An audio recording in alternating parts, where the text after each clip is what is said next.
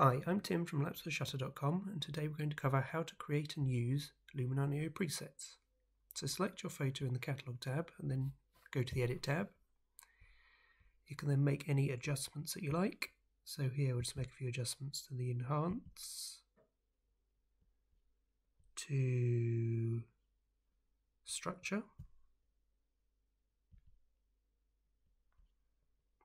and add a LUT.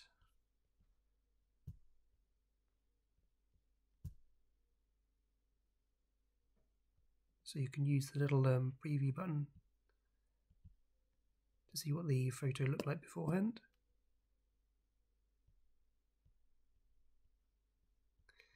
If you want to change any of your edits, you can go to the Edit tab, and then if you go back to an earlier edit, it will temporarily hide any of the later edits so that you can make any changes that you like.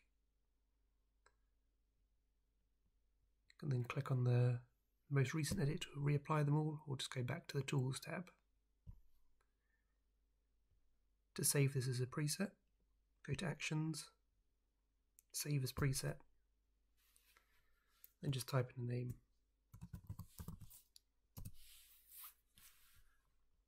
Any presets then get saved into this Presets tab under the My Presets.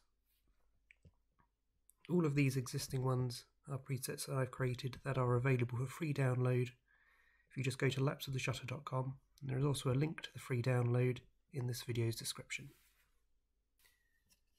If you go to lapsoftheshutter.com, you can see examples of before and afters of each of the presets, so you can see them all in action. There are also free Luminar Neo sky overlays that you can download to use with the Sky AI tool to replace the sky. Installation instructions are included. You can download from this page.